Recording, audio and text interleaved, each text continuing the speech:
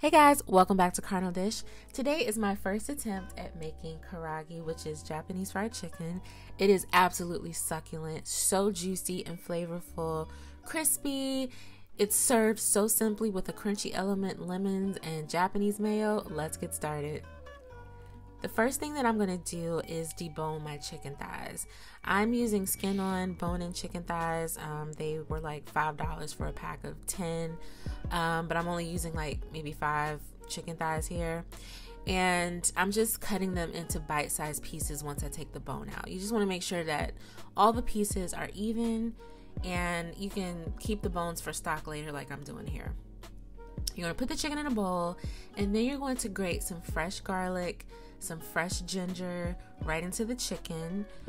The amount is really, up to you. And then you're going to pour in some really flavorful soy sauce, some mirin, and you're also going to add some sake, followed by a nice healthy dose of black pepper.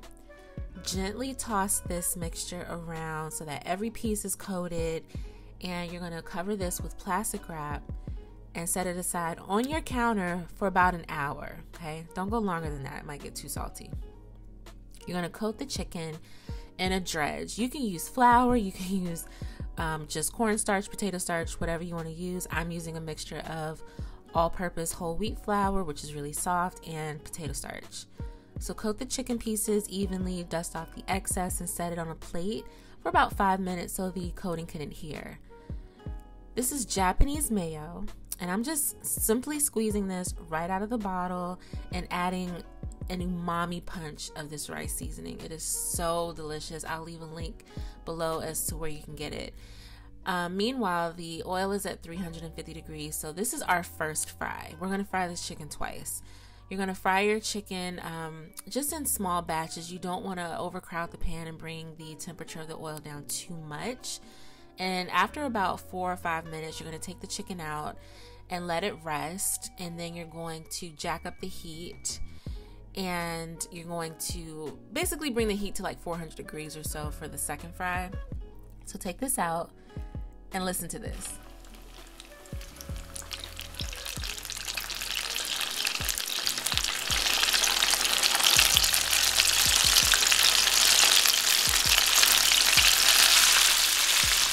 So yeah, you're going to fry this chicken a second time while the oil is 400 degrees for just 1 to 2 minutes max.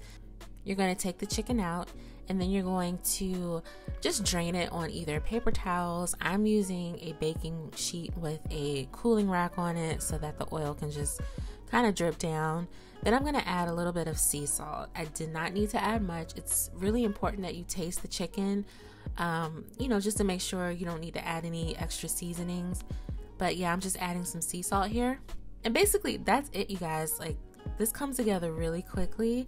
You're going to serve this with a crunchy element such as a lettuce or a cabbage. I'm using Savoy cabbage here. It's really crunchy and fresh, and you serve it with lemons. The lemons are essential. Do not forget the lemon. It brings out all the flavor of the chicken in such an amazing way that you just wouldn't believe. Like, this is such a simple meal, but it is so flavorful. The meat is juicy, it's crispy. You serve it with that creamy Japanese mayo, and you just eat everything in like one bite. It's absolutely stunning. I love it. It's simple. Oh, I cannot wait for you to try this recipe.